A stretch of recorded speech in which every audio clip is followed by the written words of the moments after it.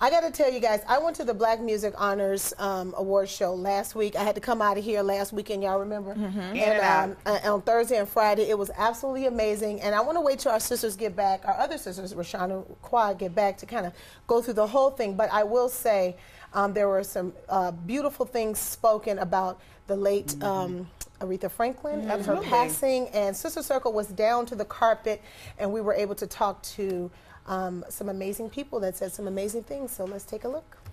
We lost an American icon today, not just Black America. Everybody loved Aretha Franklin, no matter what race, what nationality, what political party. Everybody loved Aretha Franklin. She's created an era of what we call music. You know, if you look at from the time she started making music to now, it's like it's never been a world without her. She was anointed, and I just, you know, it's bittersweet. She made her own rules because she was confident in her gift.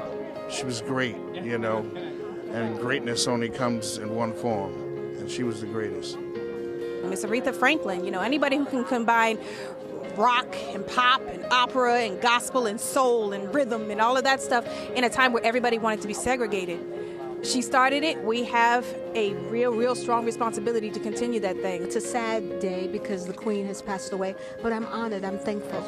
It's sad, but we celebrate Aretha for the door she opened up for all of us. Miss Franklin was able to be who she was, and she was authentic wherever she was. And so whether she was at the White House, she was going to cut a step, she was going to give God praise. Wherever she was, she represented God. She's the one that got into those rooms, represented an aspect to our greatness just as a race. She represented freedom for us to be able to fight, to do what we do.